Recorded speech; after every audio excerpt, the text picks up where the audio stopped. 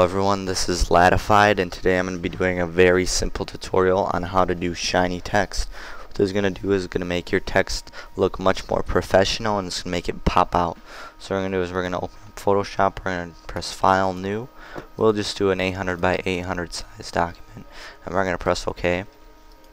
We're going to just make a black background and get our text tool out, and just going to write whatever you like, Latified.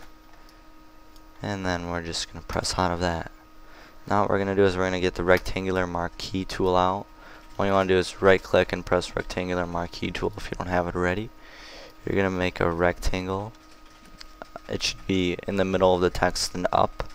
Now we're going to press Control Shift N or Layer, New Layer, and we're going to press OK.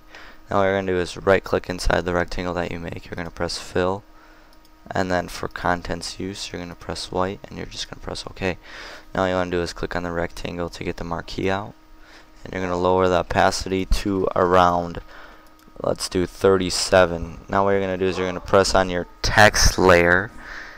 You're going to press your brush tool just to rasterize the layer. Click anywhere, press OK. Now what we're going to do is we're going to select, using the magic wand tool outside of our text, make sure you're clicking on the text layer, and we're going to press Shift, hold Shift anywhere where you have circles inside your text, so like on the A's, the E's, the D's, the P's, anything like that.